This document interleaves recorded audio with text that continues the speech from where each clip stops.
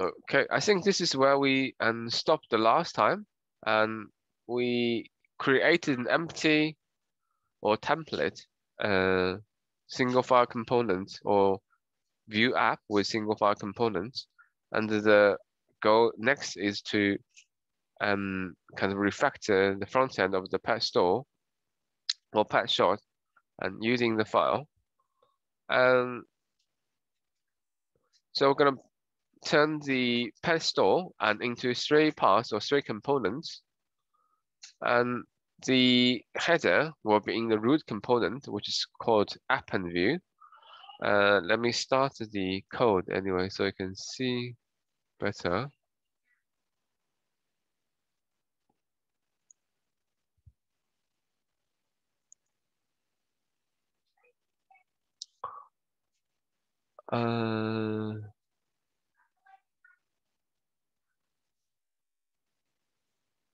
Demo.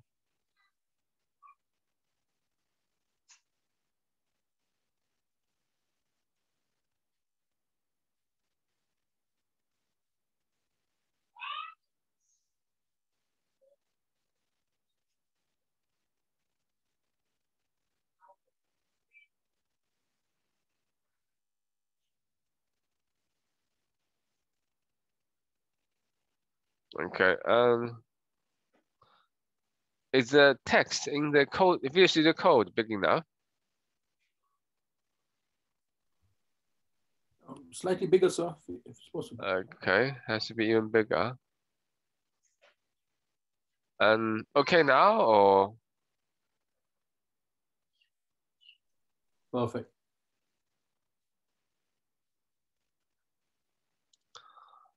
And hopefully you can see at least, okay, so, and this was the demo, and is the app we created the last time. And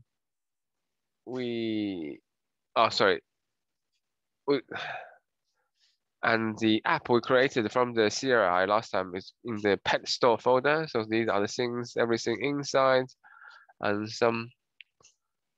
most of these files are generated automatically by the view CRI.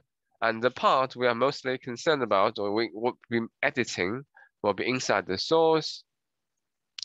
And so the app.view will be the main file, and that's what we're going to be editing. I'm going to have a look at the code a little bit later on. And the things we're going to use, we'll create the components and put inside the components folder.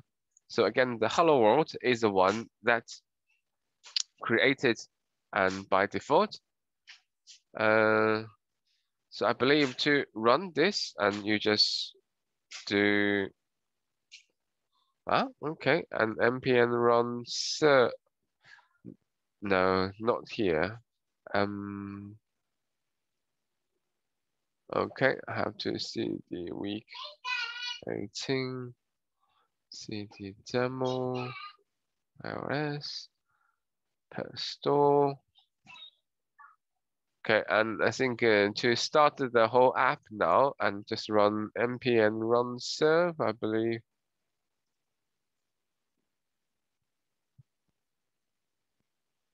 We start to build, and this is the URL. Okay, and so that's what it looks like so far. So this is the default page, and we're gonna take everything out and then put in our own code in this. So we're gonna use, we're not going to say change the structure. We're going to say either rename or replace the content in the files. And for app.view, we will just keep as it is and probably not even changing the name. And it says currently it takes only one component, which is called hello world, and that was imported from .component/hello world. So that means it's get from this one here. So that's components and .hello world. That's where you get the file. And in terms of the actual template, and it doesn't really do much yet. It has a template, and it has an image, and which is this view logo you see here, you have a hello world component. So that's what you imported and which displays everything below here. Okay, and so we're going to still use the app.view to put the headers of our pet store. And we're going to create a product list component listing all the products we have. And a form component and for the checkout forms. Okay, in the practice, okay, we're going to delete the hello.word.view, so we're not going to use that file. And we're going to create two new files, products.view and form.view. So these are the two components we're going to use. And then we need to import this and into the app.view, which is shown here, just as we would have imported and hello world.view.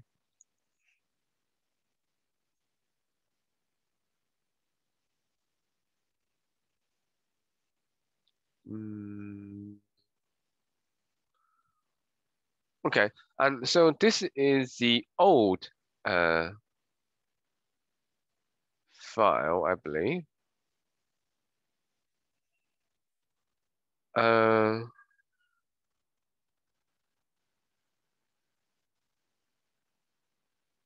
Okay, so we're gonna working on the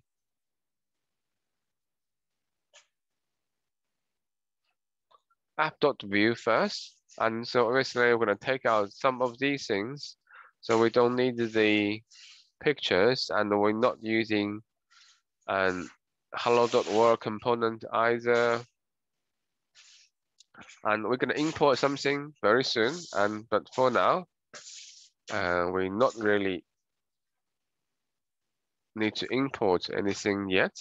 So don't have components and probably take out all the styles as well.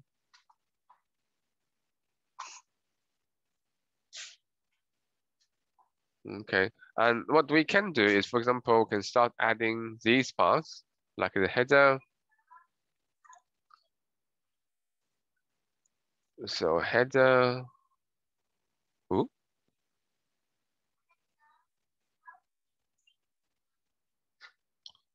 And then we have this an H1, and it will take a site name. And then for that, we need, why did I get header here? Components.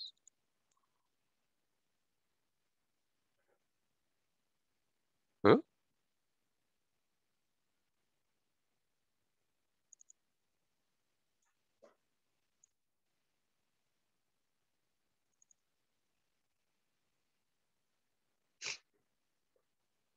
Okay, we need a little bit data now. Just to provide the site name. I have to use return. Data is now in a function. It's a bit different than before. Okay. My pet store. Okay, and if we switch back here, header is defined but never used. So line 10.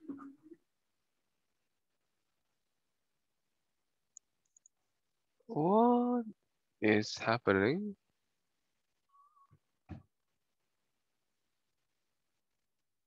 So this I think is gets automatically added. Is not. I didn't even write this code.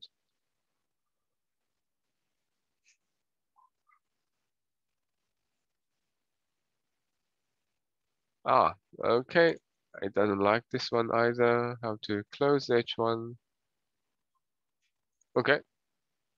So that's what we have so far. So it's working now. If I show the There's nothing here.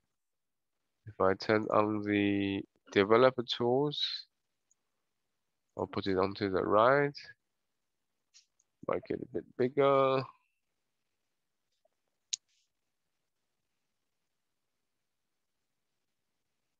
Okay, and so currently there's no errors, so that's a good thing. Okay.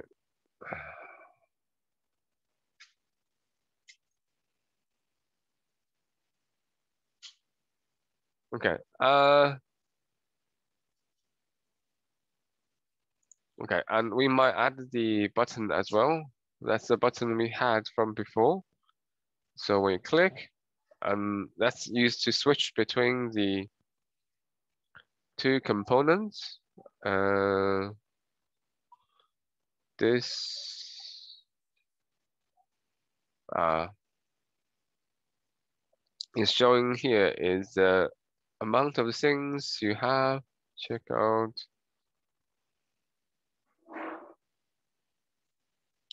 Okay, and to do this, then we need to add the card as one of the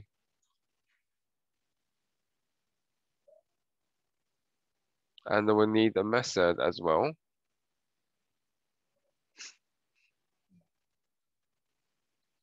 And the particular method we need is show checkout. Oh. Currently, I'll just leave it empty. And then, oh, we're starting to have some errors now.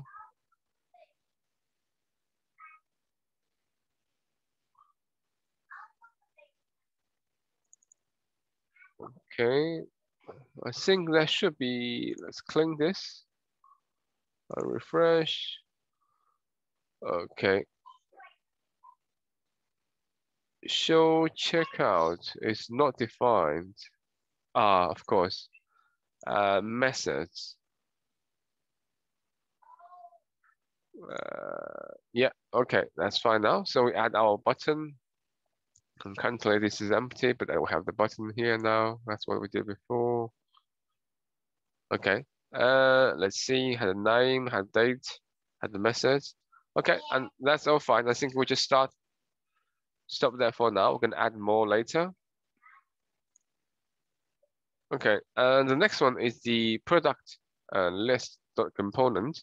And so this is where you show the list of the products. Okay, and the code itself, and we don't really have to change much at all. We can more or less use this straight away. We just need to create a separate file for this.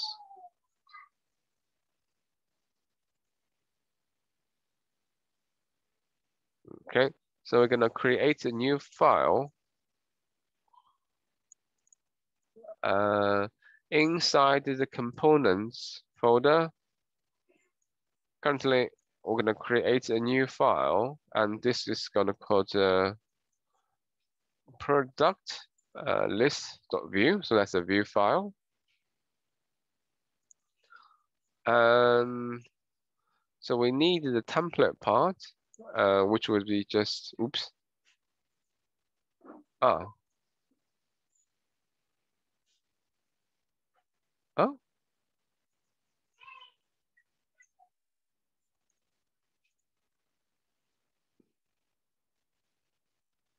Scripts. Yeah, okay.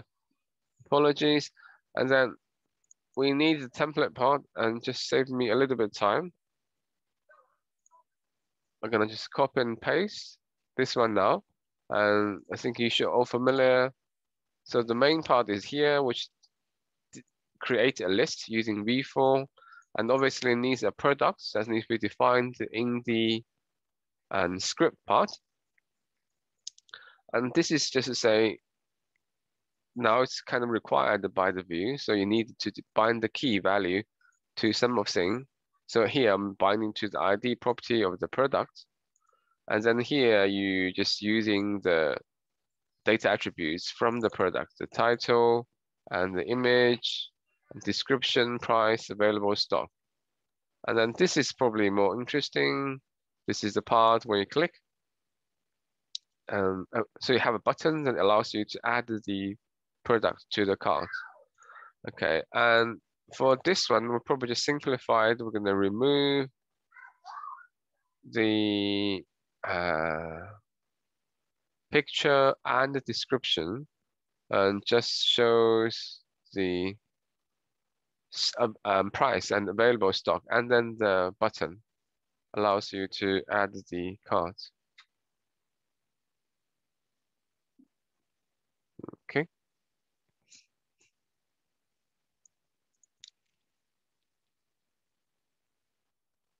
Yeah.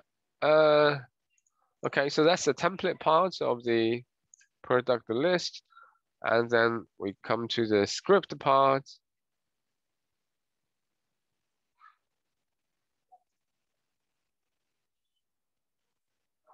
Yeah, and export default. So that gives this a name to product list. And then we need some data, which is the attributes we're going to use. Again, we're doing return now because this is a function, everything. Okay. So again, so here, just hard code the info product information here. In your case, you probably want to retrieve the products from, say, your Heroku server using the backend, right? And so I just typing something quickly. Yeah. I need the title, which is called cat food. Sorry, was that? So for us, do we use fetch over your fetch? Yeah. Get? No, you just use whatever you currently have. You don't have to change anything. You probably would have something called and created. I think it's called created. That's the default one you can have. And which of your function, and inside the function you will have fetch and every other code. But you just use whatever you currently have. All right. And here, I'm not going to connect to any database. I'm just going to load the data locally. So I need something. Title. We also need price. Let's call it 10.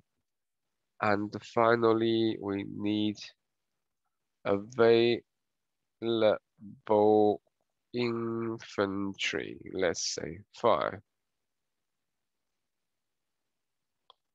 Okay, so now I at least have the products defined, only one, and then should be able to display. I still need to gonna add that a little bit later on.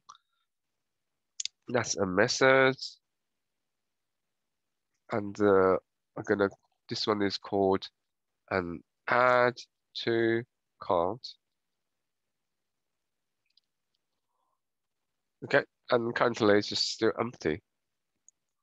Okay,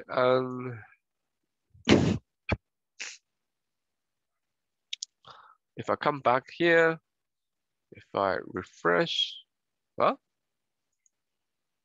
yes, of course. So currently we created this component, but we haven't registered in the parent component or use it. So it's not going to change our app itself yet.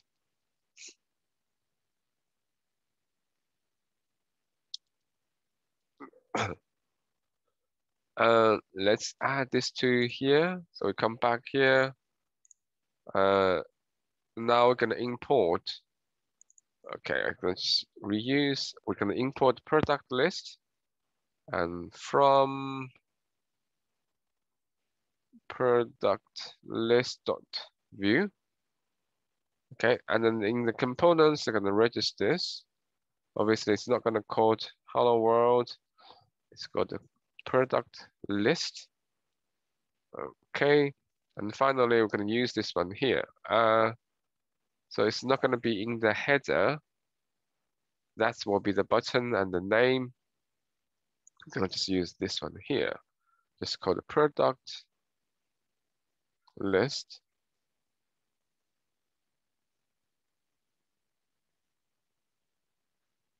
Can't remember if this would work. Oh, We have some errors here now. Product is not defined, but is defined but never used in product list. It says line 20. Ah, okay. So it doesn't like this one. Okay, so you have to use it somehow. Okay, so I'm gonna do this. Okay, now it's happy. So if we just define the parameter, not using it, it's not happy. Now we can see it's running fine now. The main app.view and is using the product list component. And this is the part which is a product component. And what it does is it displays the title, the price, and then available inventory, and then add a button. So currently, if I click this button, and it only output the ID of the product being added, and so you can actually. I'm not sure if we can do this. No, it does not recognize cart. So every time you click, it will add one to the. It's supposed to add one to the shopping cart, but we haven't done that part yet. So far, it just do a console log, which outputs something to the console. Okay, and let's get back to the slides. Okay. And this is the part about, and if you want to including a picture for you. So, and previously, this is just included without any pass. If we look at this one here, so when we bind it, so we'll set the source attributes of the image to the path or the file name of the picture file. And then you're supposed to do this, you need a image property and then maybe followed by, I don't know, this is catfood.png or something. Okay. And then in the way that the folders is set up, this will be a little bit complicated or a bit different. And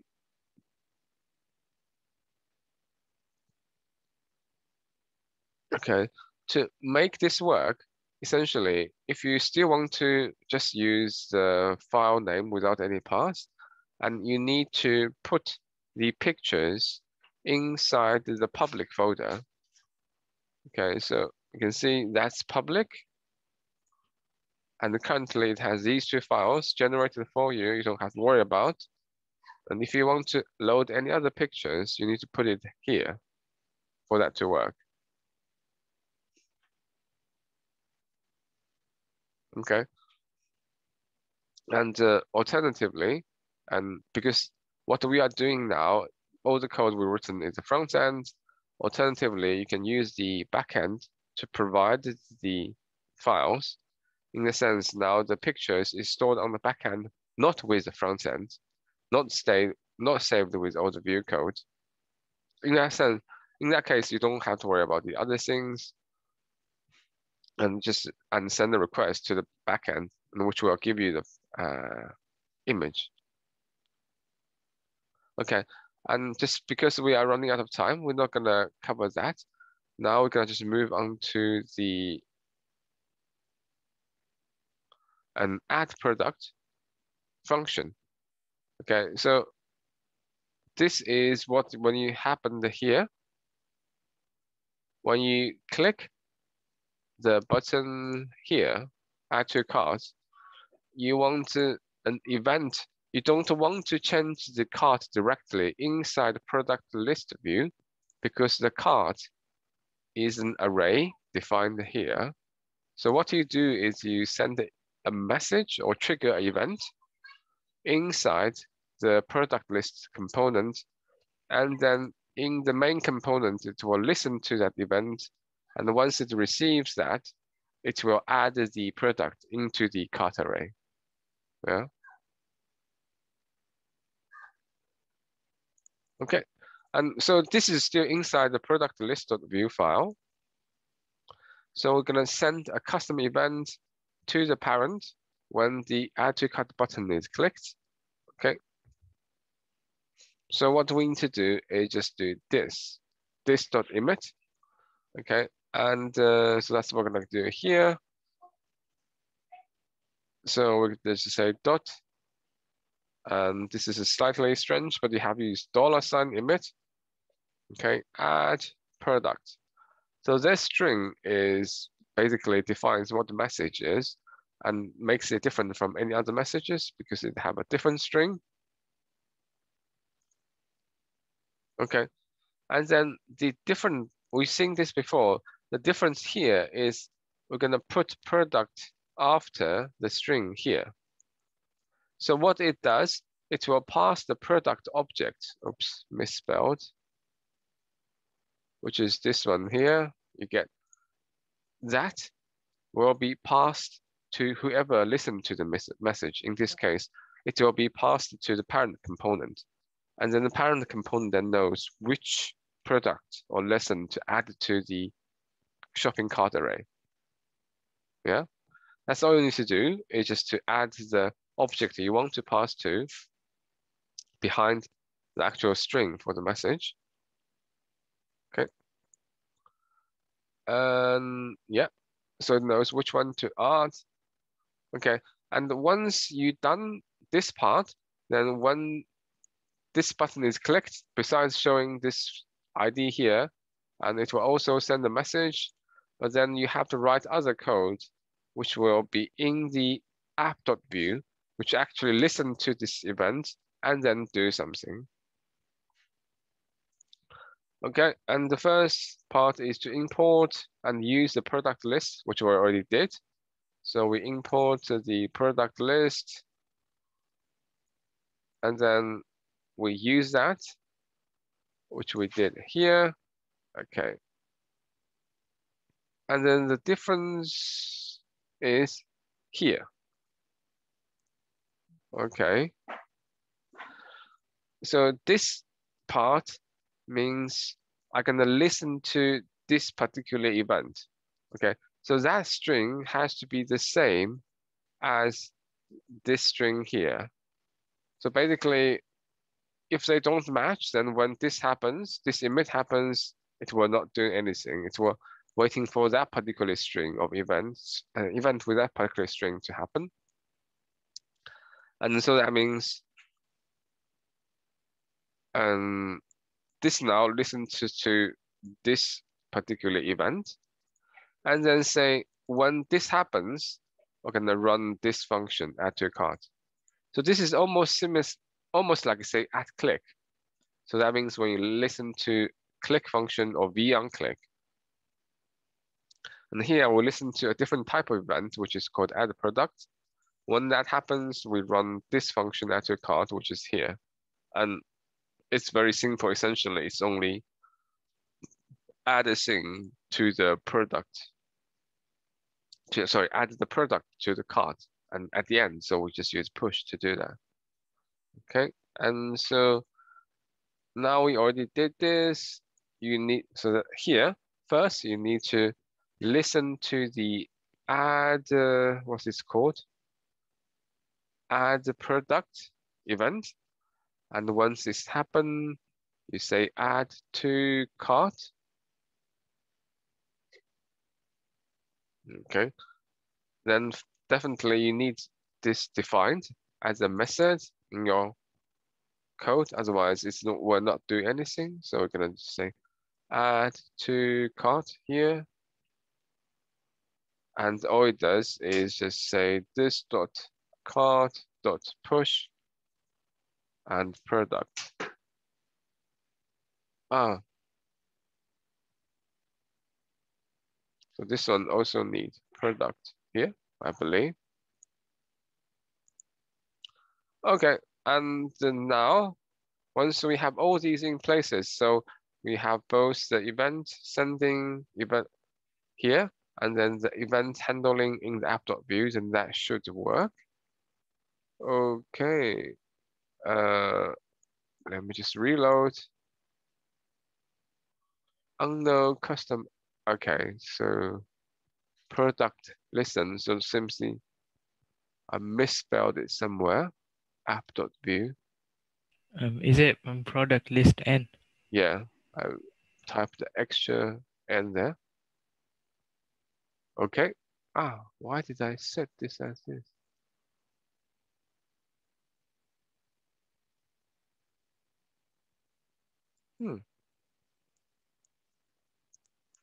Okay, that should be all fine. And if now click the add to cart button, and at least this number should change. And because there should be more items added to the cart array, so hopefully that will happen. Yeah.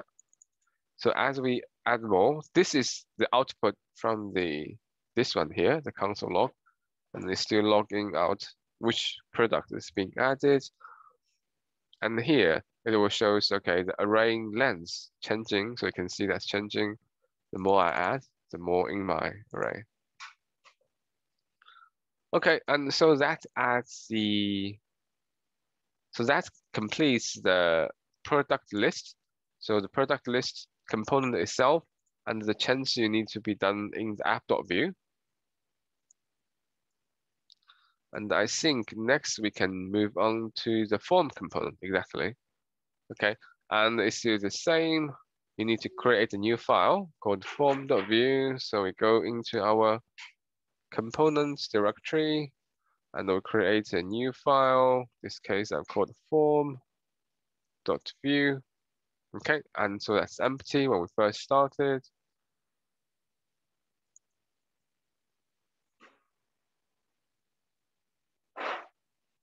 Okay, and it's slightly different from the product list component.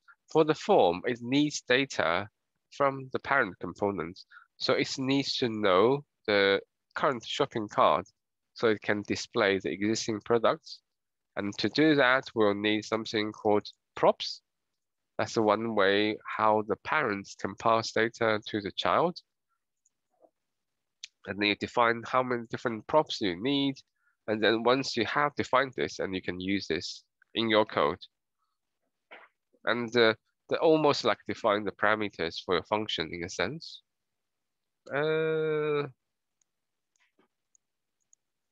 Okay. So this will be the script part of the view file. Maybe because we have this one here first, so let's just do that first. And the name will be called form. I'll make sure I spell it correctly. Okay, so this is a different part. You declare your props, and it's always an array because you can have more than one. And in this case, we only have one, and the one is called cart, which will be passed from our parents. And the data part, you should be familiar always by now. Okay, and we haven't used this yet, a name and address, but you can remember we need the name and address for on the checkout form for the user to fill out. And we're going to add those later, but for now, we just created data attributes that can be used to save the values of those later. Okay, so that's done the script part. And now this is the actual template part of the same. Okay. So again, just to save a little bit of time, I'm not gonna, and typing this, I'm gonna just copy paste. And before that, I'll explain. So you need a div because in the template, you cannot have multiple root elements. That's why we have this div here, otherwise it's thrown error. And it shows a heading, which is checkout. And then another subheading shows added products. Then use the v-for to loop through everything in the cart. So this is the cart we define here as the props. Once you define, you can just use as say name or address or any other data attributes. So say for every product in the cart, and you display the product ID, or you can display way more than that. You can say the names, the ID, or something else. And then together, you would have this remove button. So it allows you to remove that from the cart. Okay. And then after this, which is the list, or showing the shopping cart, or showing what is in shopping cart, we have this part. And what it does is shows the input forms, allow the users to enter the name and address. Okay, and this is the label or the text just before the input. And then this is the actual message. In here, we're using B model to link the input with the name field. So name, if you remember, is defined here as one of the data attributes. This is exactly the same, but we use that to enter address and link that with address property in our data. And finally, we have a submit button. So again, we will need actually an event handler here. Basically, when at click, this button, something should happen. For example, actually call the backend, call the REST service, and using both the put and post message to update the database, etc., etc. Okay, but for now, we'll just do the template. And yeah, so that should work. Again, so this is more or less all we need for the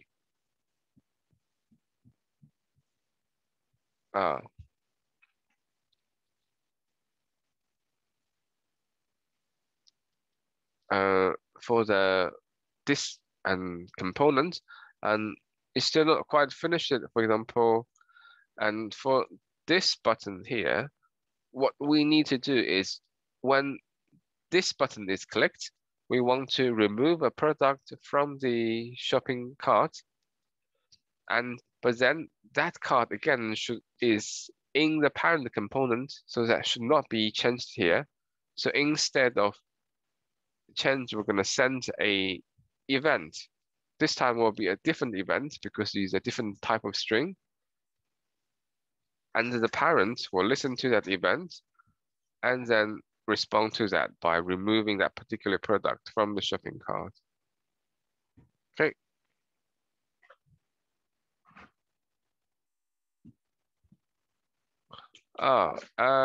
So we're skipping.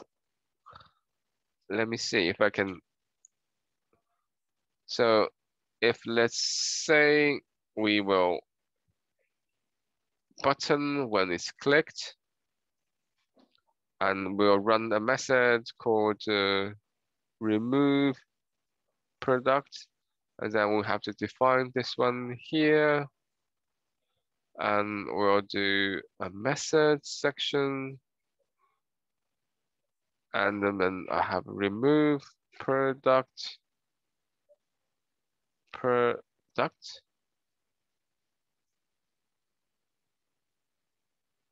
Okay, I need to add the product here, so that will pass the product that's going to be removed.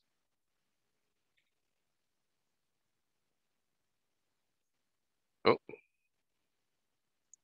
and for here, then this gonna emit an event, and let's just call remove product, but also including the product itself, so allow that to be removed. Okay. Let me see if I missed anything. Okay, we're not doing any console log. That's fine because that's not required. Okay, that's pretty much everything you need. And for the form component, it's very similar. The only difference is now it uses props. Okay, back to this particular event. So in the main app.view, then you need to import the form now. So we need to use the other. And so I'm gonna do import form from slash components slash, yeah, form dot view. Okay, that's where we will get the file. I'll put the semicolon at the end, even if it's not necessary. Okay, and then for the components now, we have a second one. Besides the products, I also have form now. In this case, I call it checkout, and which shouldn't really matter, and just use the consistent one. Then you add this to the template. Okay, so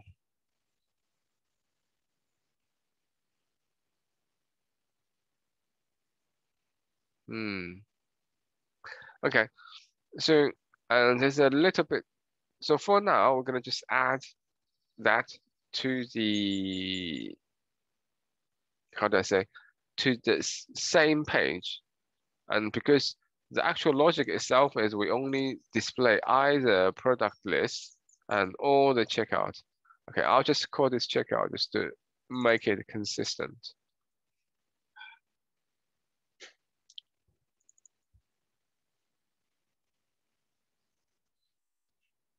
No.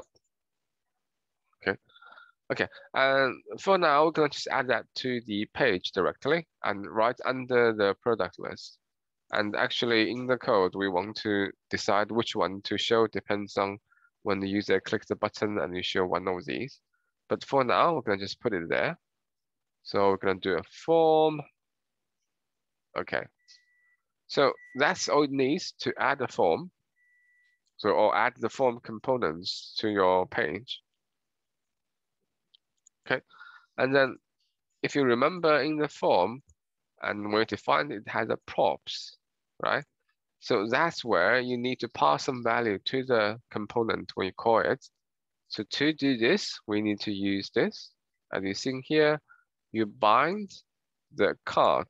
So the first card is the name of the props. It almost works like a property of HTML element.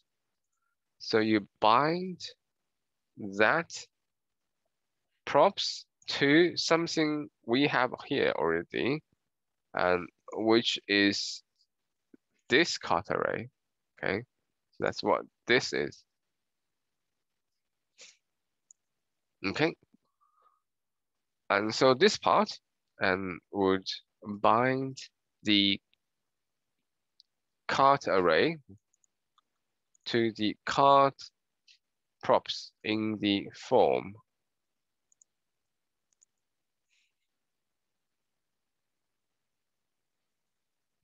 Okay, and then you can use VIF to change and between which component is displayed. Currently, both is displayed, and you can set a value. For example, you can have a data, something called show card, and then say if VIF show card, and you show the card but hide the product list, and then you change the value of show card using this button here. Okay, and for now, we're gonna just keep that one here.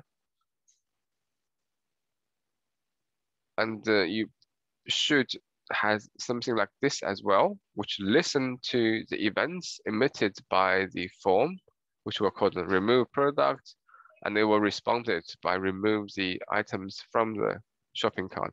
But we don't have time to do that now. Okay, so that's what happens here now. And we only has one product. When we click this product will be added to the shopping cart, which should appear here, and this number should change as well. Okay, and currently, and in the form, we only showing the, where is it? In the template, we only showing the product ID. Okay, but you can display more information. I'll just add a few more. Oops. Yeah, and so they don't really like it because the key is 1001. It's the same. So I think you need to use index, because I tried this as well and it removed this error. Using index where? Yeah, I think in div v4 where it says product in car, I think if you do a comma or index and then two brackets. Sorry, in this file, No, line form.view. 20 in line 23 you can try product Yeah, where it says product, put a comma next to it. line 23. You mean here? No, first where it says v4, so you do a bracket, product, and then index, and then close bracket. Ah, okay. Yeah. And then in the key put the index. Yeah. And yeah. Oh, it doesn't like it. No, you have to go to where it says like, Mm-hmm. not the first one, the second parameter should be index. A second parameter. Yeah, so it should be product and then index, I think. Let's try. We still say okay.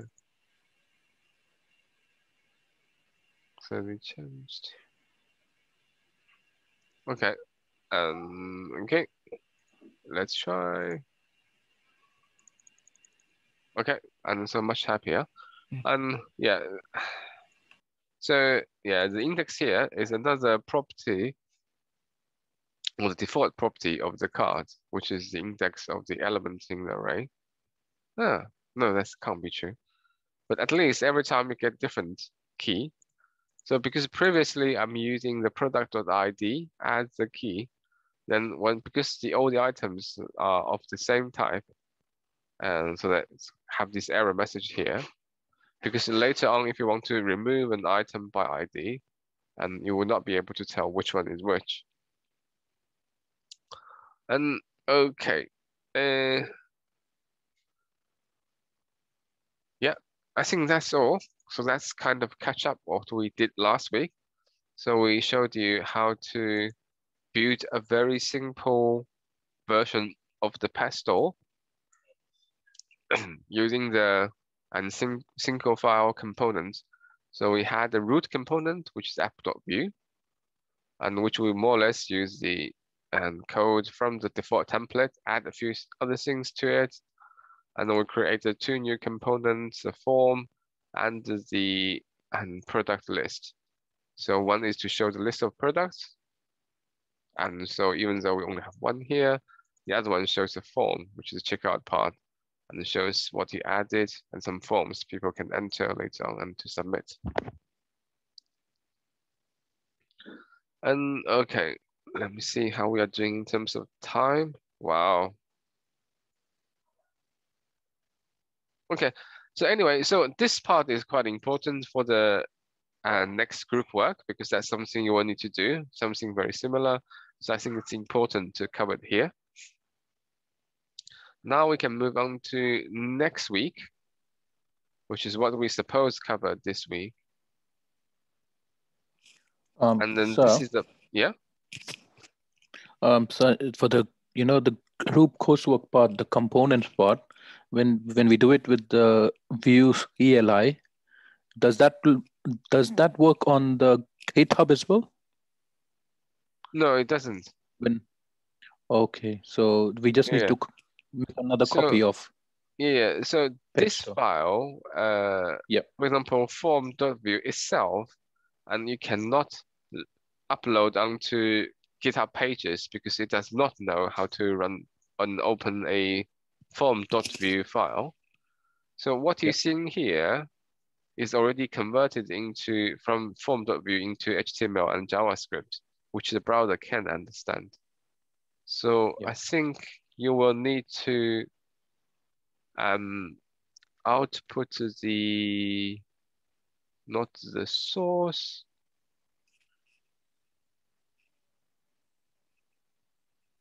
It's not here. And usually that would be a file.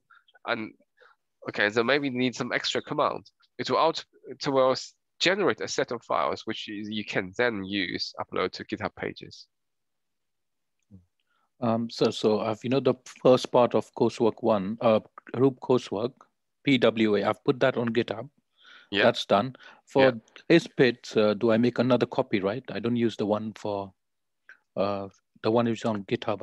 I make another copy of this and make it into components. Ah. Will that be all right? Yeah. That'll be fine. That'll be fine if we Oh, just use all it another copy.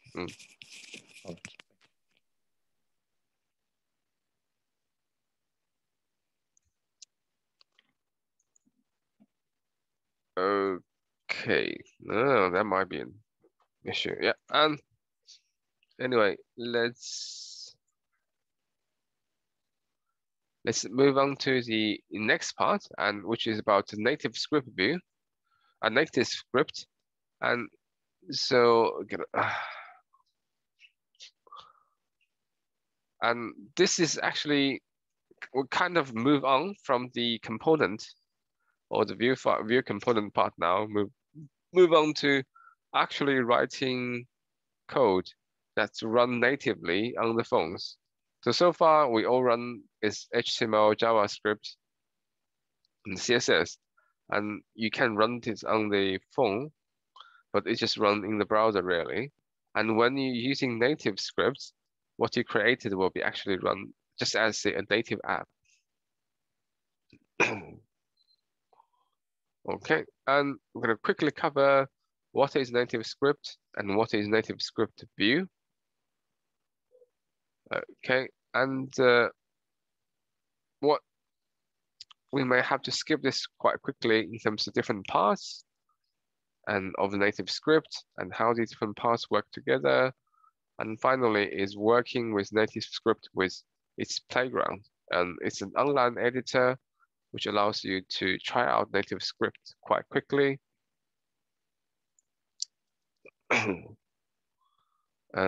Just let me check in terms of time.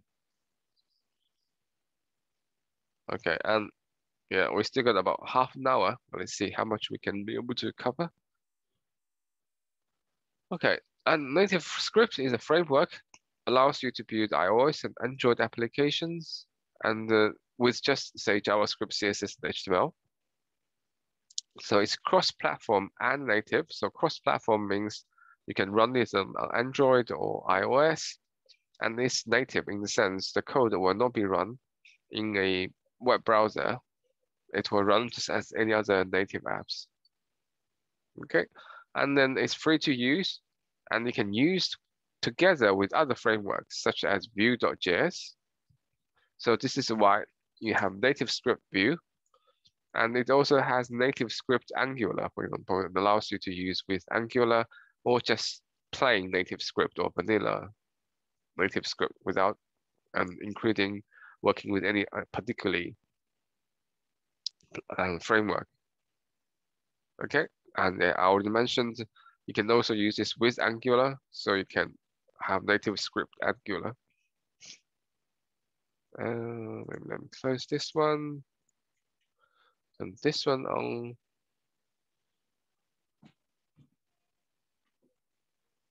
Okay.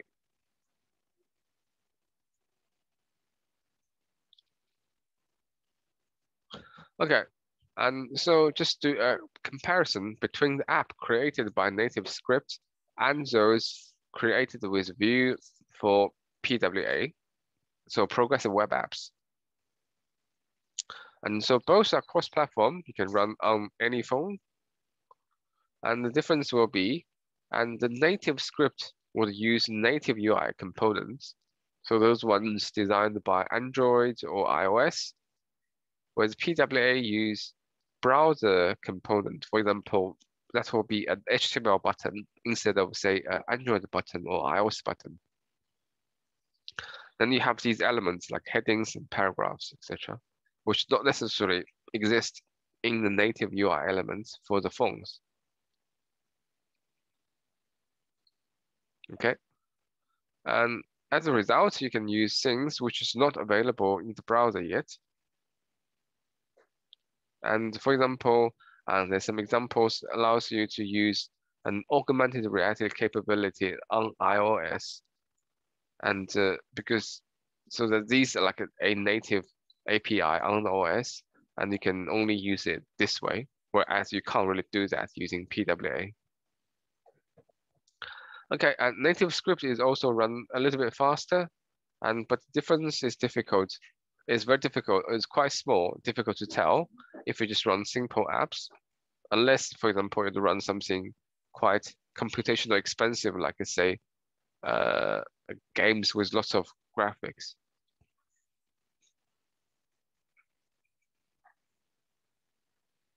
Okay, and then the NativeScript apps does not run on the browser and has to be installed from an App Store or Google Play, whereas PWA can be installed with a link. So we already seen this, say you can host your PWA on GitHub pages and you give anyone the URL to the GitHub pages and then they can install it as an app on their phone. And whereas you can't do this with NativeScript apps because these are native apps. So it has to be distributed from some store, either Google Play or App Store or some other stores, and to install from there. So you can't just share with them, give them a link. Okay, and this is some diagrams in terms of how the NativeScript works. Just because of the time, we're gonna just skip through this quite quickly. And for NativeScript, you still use CSS for formatting, JavaScript for the logic, which is why you can still use Vue. And it's also for the native UI elements, you'd have to use something like XML. But essentially, it just means some different names or elements. That's all. We'll see later. So the XML is very similar to the HTML for web apps or PWA, and it just called different names, and the way it works is slightly different.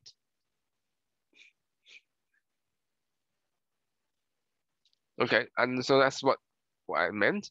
So in the HTML, you would have body, button, label, and div. And then in the actual NativeScript, and you would not have this body element. Instead, you have the XML element called the page. And the button is still called the button, but the way it works is a little bit different. And same for the label. So the label has the same kind of name as this element, but the way it works is different. So the label is used for all text, including headings and paragraphs. And finally, div. The most similar one is called the stack layout, which allows you to group elements together. So one of the main tasks when you're using the NativeScript is to change your template of the Vue single file component from these HTML elements into these NativeScript elements. Okay, so this is a very, very simple example of what the code might look like if you wrote that in NativeScript. And so you start with page, and we said it's kind of like the body in the HTML, and then you stack layout. So actually, this is decides the layout of different elements inside. Stack layout means one or stack on top of another. And then inside the stack, so this is like the inside div, you can have text. And we said you can't use headings or paragraphs. And usually you just use label. And also the other thing a bit different here is, say the label, you don't put the actual text in between the starting and the closing X. You usually use a property called text to set the text of the label. Okay, and so this is similar, and you still have the opening, closing tags, or sometimes you can have just one tag with this slash and angle bracket at the end to close it, so then you don't need a closing tag.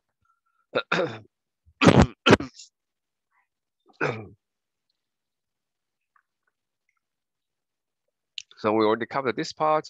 So the page element is almost like the body for the HTML.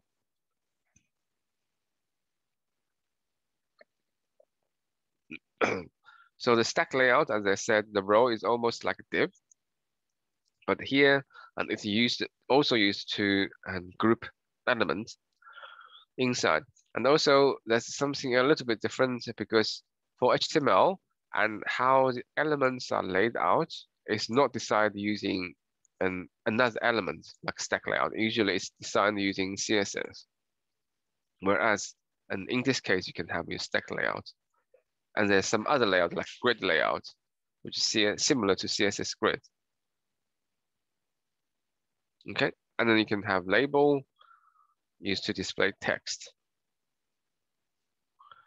Okay, and this is like the more detailed view of how NativeScript works. This is your code, application code. And this is if you use any framework, for example, we're going to use in Vue, you can use Angular or none of this, just say plain JavaScript. And then here is the NativeScript is called the core modules, including the UI elements like the page and the stack layout, the label, those we've seen before are in here. And you can also extend those using called NativeScript plugins. And this allows you to add extra things which is not in the NativeScript core modules. And then all these gonna convert it into some code which can run natively on either Android or iOS using the NativeScript runtime. Okay.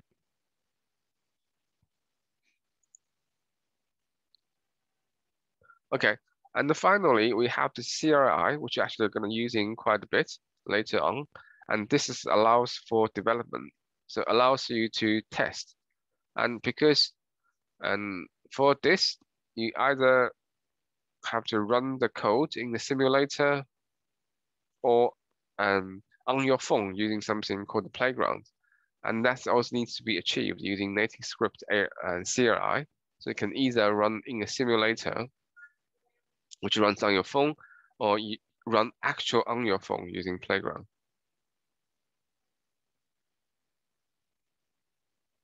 Okay, for this part, we're probably just gonna skip. You can have a look of the different modules you have in different blocks.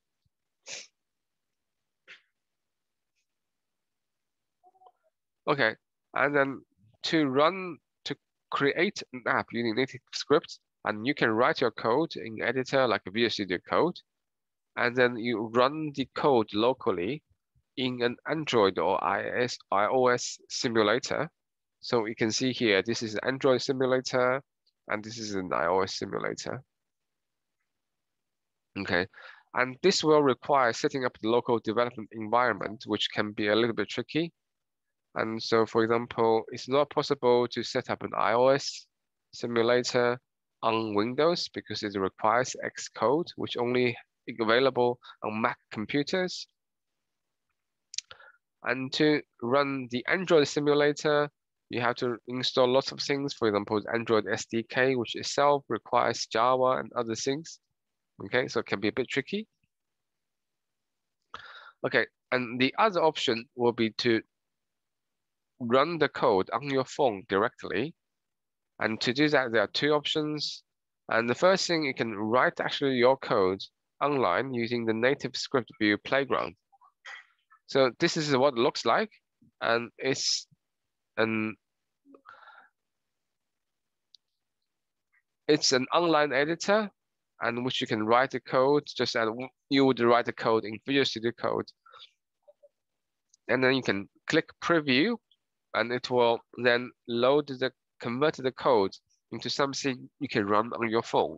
And then you can view it on your phone using NativeScript View app on your phone.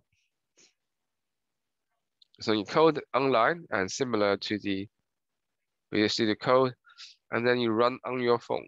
And there are two apps you need to install to get this to work. Okay. And so again, a quick comparison between run the app locally in a simulator or run it through the playground. Okay, so the playground does not require any setting up because it's running the browser. So as you open the browser, you can run it. You don't need to install anything locally. So we're going to using Playground mostly in the lecture because we had quite a bit of problem trying to set up a local and development environment. Just depend because and people different configurations, different machines.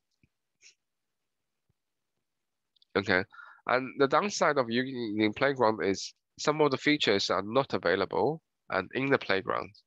Whereas if you do local div, you have all the features available, and Playground only support a subset of all the features available, but everything we needed for the coursework is available in the Playground. We only look using very basic things, nothing fancy or advanced.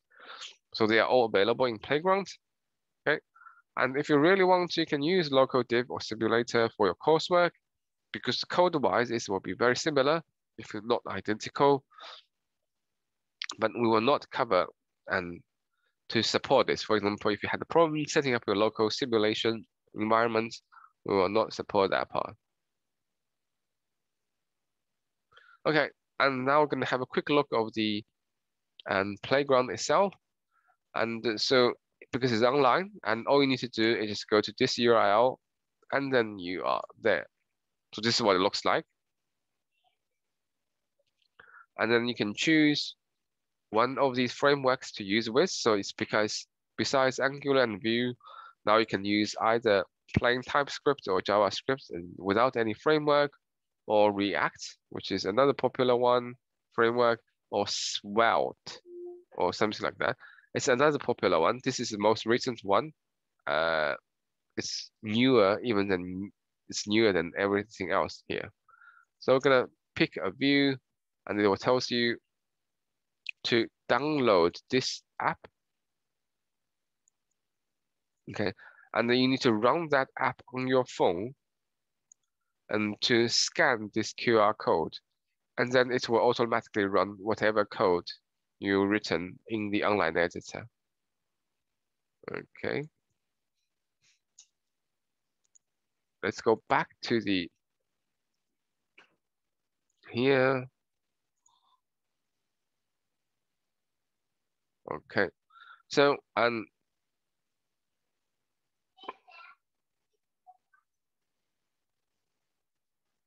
okay, and before that, we're gonna just have a look over the playground itself. I'm gonna zoom in a bit onto, and is the text big enough to read now, or even bigger? This is fine, sir. Okay. Okay, just checking how much time we still have. And very quickly, in terms, that's the old one. We don't need this either now. And so that's what it looked like. So this is the folder and files, similar you would have on the computer. This is the UI component. So that's one of the useful features of the online editor, which allows you to drag drop these features from here onto your code. And this is your main code, just like Visual Studio Code, where you write and edit the code.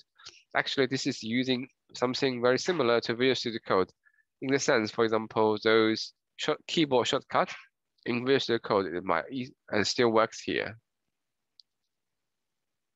And finally, you have a console, and this is displayed an error message, but also if you connect to your phone, it will be shown here as well.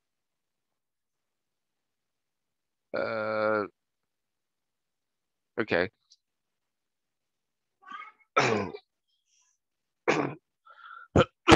Excuse me.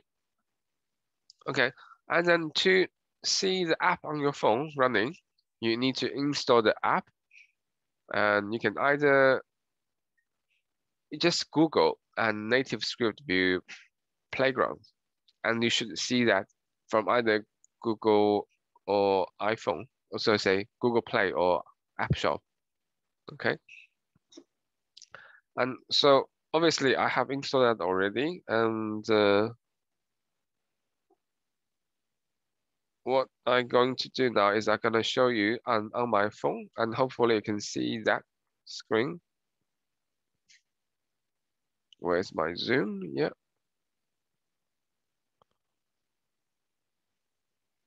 you. I'll join the meeting. Okay, and I need the meeting ID, and give me a minute. Let me.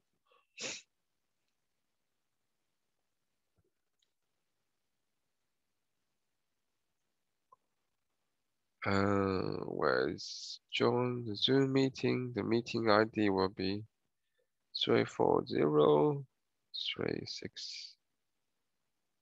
Okay, join.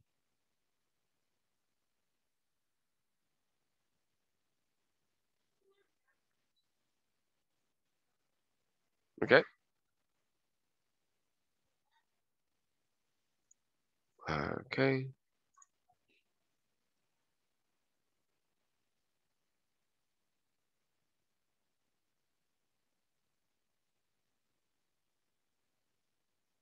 Hmm?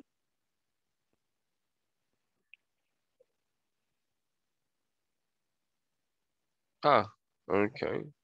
So you can see two of me now in the Zoom meeting, and one from the phone,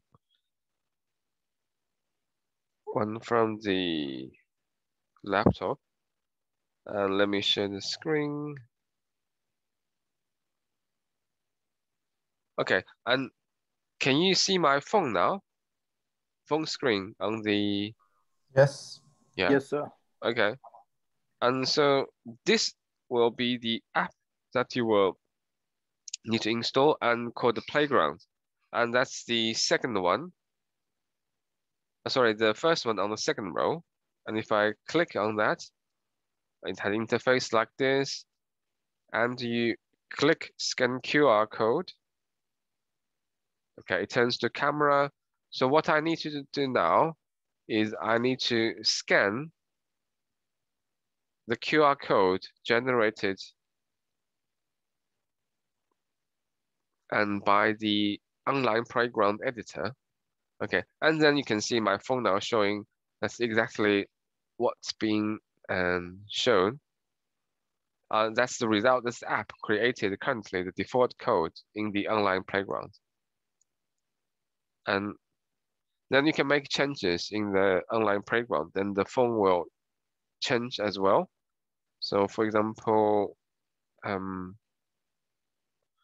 if I change some text, say,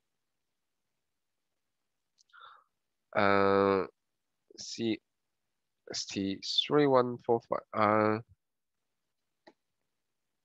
can you still see my computer screen at all, or? We're on your mobile screen, sir. Okay, okay.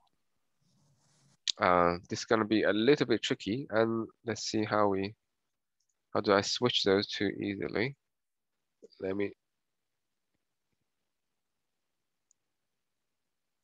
Okay.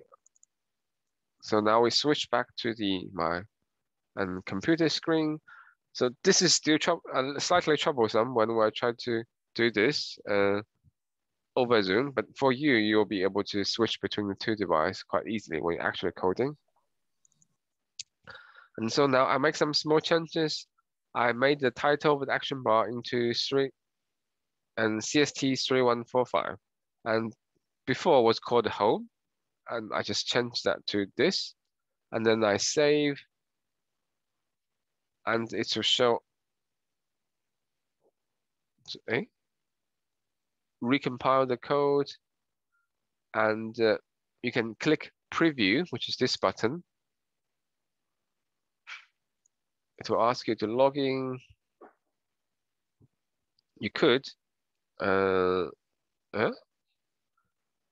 So if I come back here, it didn't change. Let me reopen the preview app. Okay, and so let me switch back to my phone. So this is a little bit.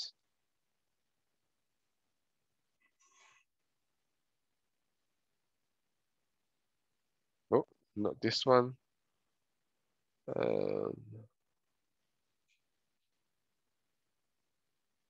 Okay, and so if you look back and on my phone now, you can see, and the text on the top left corner now changed to CST3145.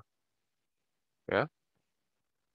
So this is like the general workflow. So you'll make changes in the online code, in the online editor, and you use the preview button, and then it will refresh the apps on your phone, and you can see the changes actually. So basically, this way you run your code as a native app on the phone. You don't have to go through, say, a Play Store or iOS apps, so a Google Play and or App Store.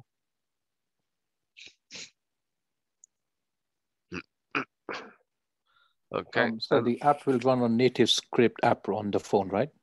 That's right. Okay. That's right. Yeah. Okay, and let me switch back to my computer. Okay, we still have a few minutes. Yeah. So something you might have to use quite a few times is, you click the preview button here too, and sometimes the phone might get disconnected because, for example, it always automatically shut the screen, and you might need to click this QR code button, and it allows you to rescan the QR code with the same app before, and it will re-establish the connection. Yeah, actually, I think it stopped it.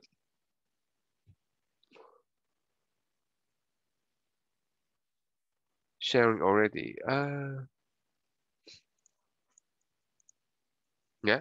So if you connected with the phone, here the device should show up the phone that you connected onto. Let me reconnect this. Currently, there's nothing. And if I click the QR code and scan this QR code again, well, it didn't show up here. Okay, now, yeah. And so now you can see here, it shows that's the phone get connected now. That's Huawei P30, model, Android number, preview app version. So that's a second app, which is called the preview app, which will be automatically run by the Playground app. And if you haven't installed that, the Playground app would ask you to the first time, and every time after that, it will automatically use this to display. Okay, and that's kind of workflow using the Playground. Okay, yeah, as I said, you will be able to see which phone you connected, and you will see the app itself. Currently, there's nothing fancy. The app itself just have some paragraphs of text, and which is what all those code is about.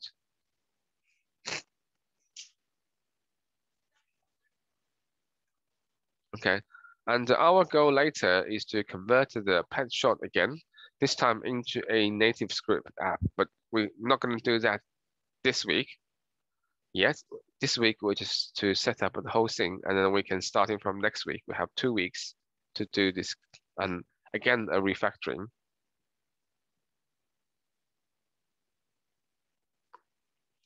Okay, and for now, we're going to just have a look at the files, which is automatically generated for you in the Playground. And the first thing is the root file. So the one is showing here is hello world.view. And in the sense, it's very similar to the template you generated in the Vue CRI. And if you remember here, and by default, it will have this hello world.view generated by the CRI. It's very similar here. But the content itself is a bit different. And you can see, again, I can use the same as the wrapping, slightly not as nice. And it just have some labels, which is 3 line of text we've seen before.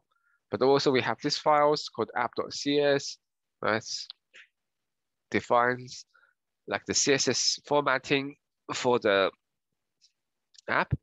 And currently it's using the core and the default ones.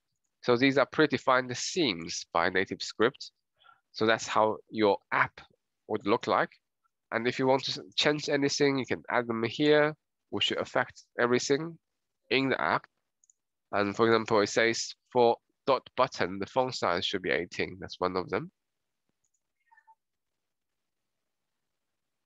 Okay, And then this is the app.js file, and that's the main file, and you don't really have to do anything about it. It's more or less just leave it as is. Okay, and oh, you might have to. So the app.js file is almost like the app.view we have here.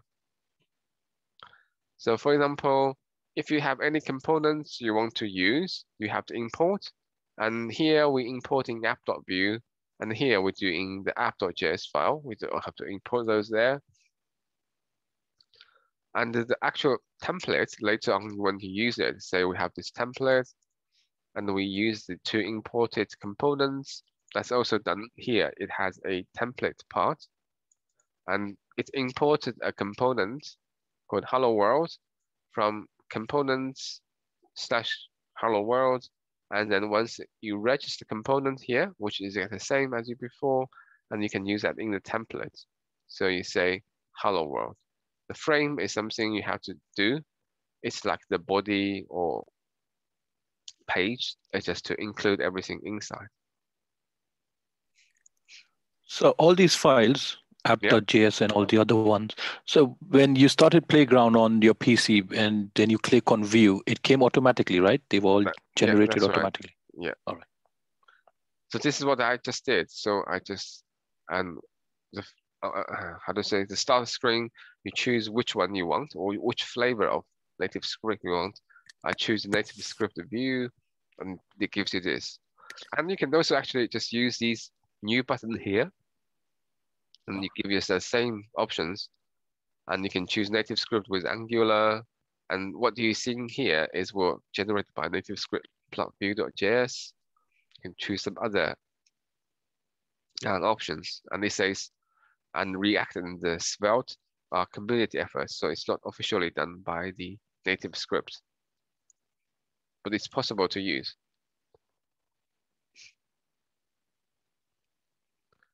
Okay, and then we can have a quick look of the hello world.view file.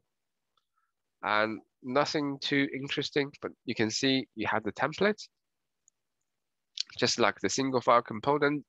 But inside of have div, you would have page with a specific element from NativeScript, and then have action bar, which is the top line of text at the top.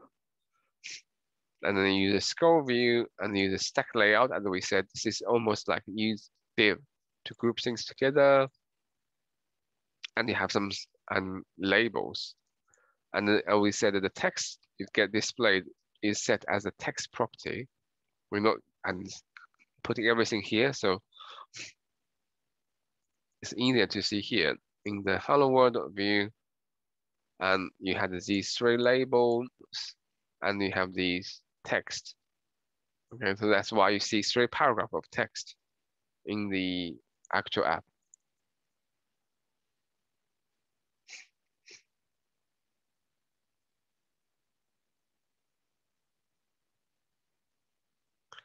And okay, so we are running out of time now, so I guess we'll stop there.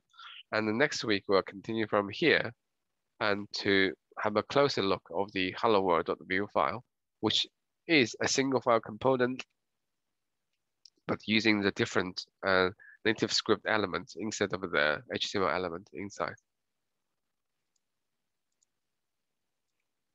Okay, and we'll stop there now.